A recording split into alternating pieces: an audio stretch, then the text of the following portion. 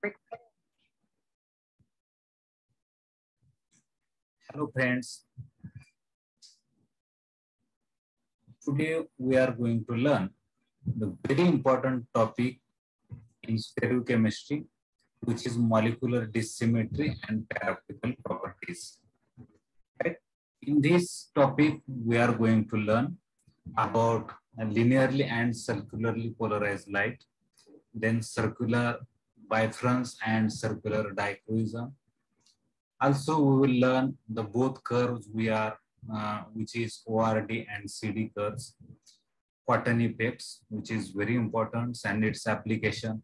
In that application, we will also learn about the octant rule as well as the axial alpha haloketon rule. Also, we will solve few examples, right? And that example is again very important for the competitive examination. Within few minutes, you can able to give the answer, right? So I will take the help of our PowerPoint presentation. This PowerPoint presentation is made by Dr. Sharad Patil, who is our friend, and she has made this, right?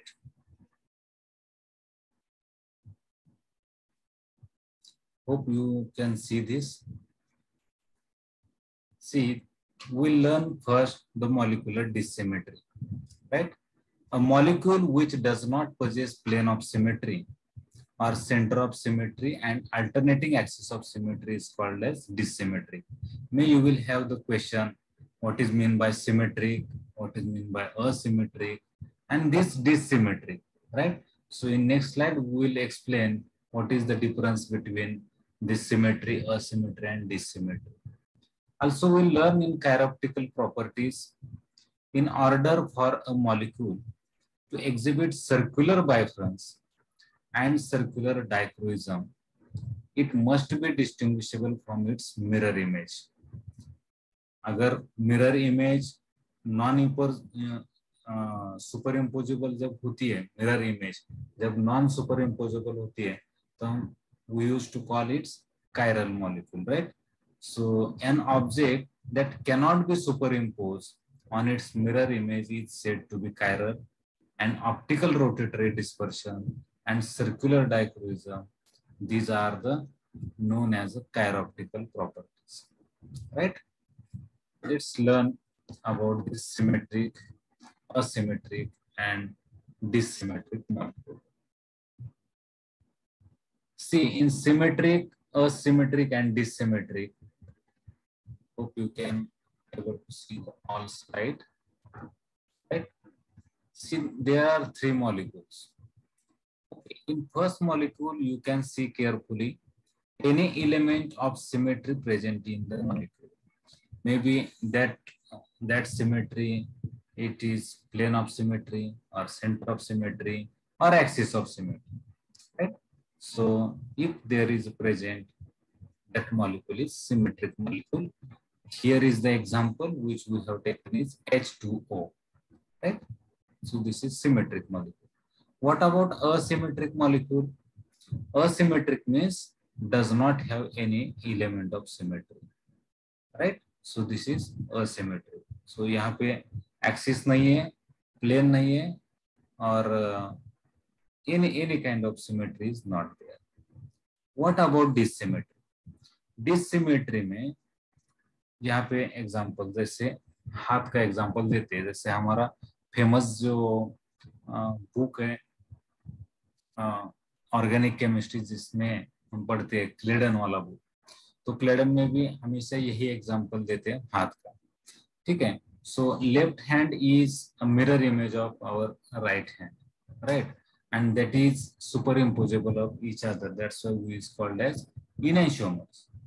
But such a molecule which is not present plane symmetry will not have center of symmetry, but there is a possibility of axis of symmetry. Such kind of molecule is called as dissymmetry of molecule, and there is necessary is optical activity. It has to show activity, right? So we have to study today the molecules, it shows the dissymmetry type of nature. Right. So how we have to study? Using the plane polarized light. Right. So what is mean by plane polarized light? There will be the light source, and that light source is always available on all directions. When it's passing through the polarized light, or this is polarizer, so there will be rotation either on left side or on the right side, right? So this is called as plane polarized light, and depend on the medium, it will be rotated either left side or either right side. So now there are two types, which is linear polarization and circular polarization. So linear polarization means this is a vector quantity. So there will be a electric field vector changes its magnitude sinusoidal in a plane along the direction of propagation. Right. So in this linear polarization, see, direction is there, but only crest and troughs are there. Right. It's simple like a wave. Okay, only one direction, which is the light is passing. Right. So is called as linearly polarized light. What about circularly polarized light? So circular polarized light has also the direction, right? But either it will move like this, see here. So this dotted line is like this. See how is moving. Okay. Or this dark line is also moving like this. Okay. So again is going from one direction to another direction, right? But the path is circular. So there are two types. One is linear polarized light and other is circular polarized light. So we'll learn detail in circular polarized light. When circular polarized light is polarized by anti-clockwise direction, right? You can see here like this. Okay, so this is anti-clockwise, or is called as left circularly polarized light. In our syllabus, they have given the notation which is LCP, means left circularly polarized light. And this is again the right circularly polarized light. See, this is right circularly polarized light, which is clockwise direction, right? So circular dichroism is the differential absorbance of circularly polarized light. Means left circularized polarized light and right circularized polarized light by an anisotropic medium. It's called as what type of medium? Anisotropic. So now the term which we have to learn is circular birefringence. Okay. So circular birefringence, which has two phenomena. One is circular birefringence and other is circular dichroism. So there are some mathematical rotation, left and right, and L not equal to NR, and here is KL not equal to KR. L and R is nothing but left and right, and N is its notation. Okay, so it causes optical rotation, and dichroism causes elliptically polarized ray. Anyway, these are the mathematical terms. It will not help to us. We'll try to understand what is the difference. Then circular dichroism and circular birefringence are caused by asymmetry of the molecular structure of matter. The optical activity of solutions of biological macromolecules provides information about the structural properties of the macromolecules. What is meant by macromolecules? Such a big type of structure, right? Polymer is nothing but one type of macromolecule, highly molecular weight type of structure. So when molecule is in bigger size, then generally we are using this CD type of technique identified. Then what about the circularly birefringence? Again, the same. Some material possesses a special property. The two circularly polarized component has different refractive index. As we have learned in last slide about the circularly polarized light, which is the right side and left side. Okay, means RCP and LCP that we have already learned. So when this light is passing with the nickel type of prism, then that light, when moving, circularly moving with anti-clockwise direction, then we can call this RCPL. And clockwise direction, then RCPL, and the anti-clockwise is LCPL. Great. These are the actually terms. Okay. How it looks, the CD and ORD curves. ORD is a technique in which optical activity is due to the rate of change of specific rotation with wavelength of light. Okay. Here in this type, we have to learn what are the applications of it. Okay. How the ORD curve looks like, you can see here. Okay. Here you can see carefully that one ORD curve is at positive side and other curve is at negative side. Okay, I will try to write down. Let's wait.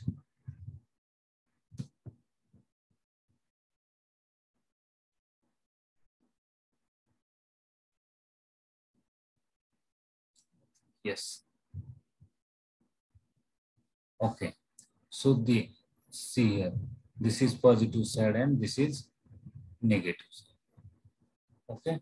So it looks like almost mirror image of each other. Okay, but in ORD, the instrument which shows such kind of effect.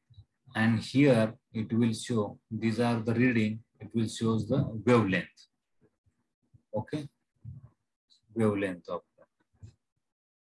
ठीक है, यहाँ पे दिया है देखो 400 to 460 nanometer optimal for chiral detection with the help of quantum effects.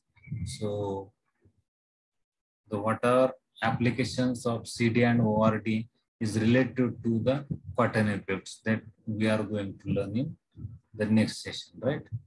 So in this CD and ORD type of application, why this is important? Because in CD and ORD, this curve will give the idea with the help of quantum effect to identify the functional group, position of the functional group, and determination of its configuration. Such actually in configuration, to identify the configuration of particular compound is very difficult task in chemistry. Right, that's why in stereochemistry, those who are working in stereochemistry, for them will not understand how to identify the compound, whether it is formed in levorotatory or dextrorotatory type of compound or not, right? So that's why this CD and ORD curve will help to identify the exact type of compound. You know, when suppose Leo compound is biological active, okay? Same time, the same dextro compound, okay, or other side of that compound, or we can say other isomer of that compound is biological inactive, right? So there is a possibility that we have to clear understanding of whether our compound is exactly the what rotation is there. Okay, so that's why this technique is very important as the application point of view. Okay, in CD and ORD curves in application, there are two types of rules. Okay, One rule is based on the sector rule, and other is based on the helicity rule. Okay. In sector rule, we are going to learn about both rule, which is alpha axial halocation rule, and other is quadrant, or other way we used to call this octant rule, right? So out of this all topic, these two rules are very important, right? And these are the application of quaternions, or these are the applicative rule of this CD and ORT curves. Okay, so let's start. And what about helicity rule? Whenever atoms or groups are present in a molecule containing an achiral chromophore, that is important. Perturbation of the electronic transitions of the chromophore will be sufficient to generate chiroptical properties, that is cotton effect. So achiral chromophore agar hota hai, so it will act as a cotton effect. So how to identify the cotton effect, how to use the axial halopattern rule and octant rule, that we will learn. Okay. Then we'll go towards cotton effect first, and then we'll solve few example of alpha Capron rule as well as octant rule. In cotton effect, first we'll see this about the curve. Okay. This is negative excitation and positive excitation of chirality. When the curve, you can see this is positive side, this is negative side. Again, this is negative side, this is positive side. But in short, this, whether this is positive or negative, this point indicates that the maximum wavelength. Maximum wavelength. Same here. This point indicates that maximum wavelength using the ultraviolet. Okay. Same compound it will show in circular dichroism. It will show such kind of curve. Okay. And now where the cotton effect will come? When the graph will show this positive value, then will called as positive cotton effect. And when graph will show such kind of negative values, then we have to call this negative cotton. Okay. Then why there are two curves, which is depend on the axis, right? So let's learn. We'll solve few example, then you will actually realize why there are two positive peaks and the two negative peaks are there. Okay. So in short, the cotton effect is called a positive of the optical rotation. Then first increases, right? So this is okay. This first increases as the wavelength decreases. That means positive cotton effect curve has its peak in the longer wavelength region. यहाँ पे सबसे maximum रहेगा. While it is called negative here, if optical rotation first decreases as the wavelength decreases, and this phenomenon was discovered by French physicist and named is cotton. Cotton effect क्यों बोला जाता है, इसका ये reason. Cotton नाम का ये बंदा, he was a scientist. Great. Let's try to learn. Suppose we will take this big molecule. This is the, why it's not moving? Yes. Okay.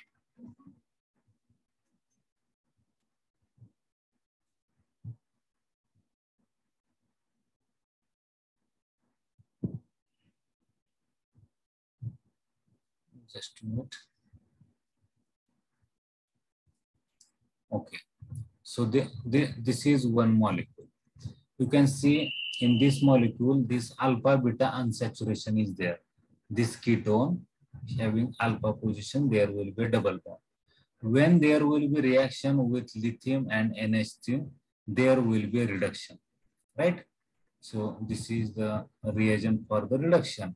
Then there will be a reduction on this position, and this hydrogen will go at downside, right? Okay, so this is the one thing. In other side, the same reduction is there in presence of ruthenium.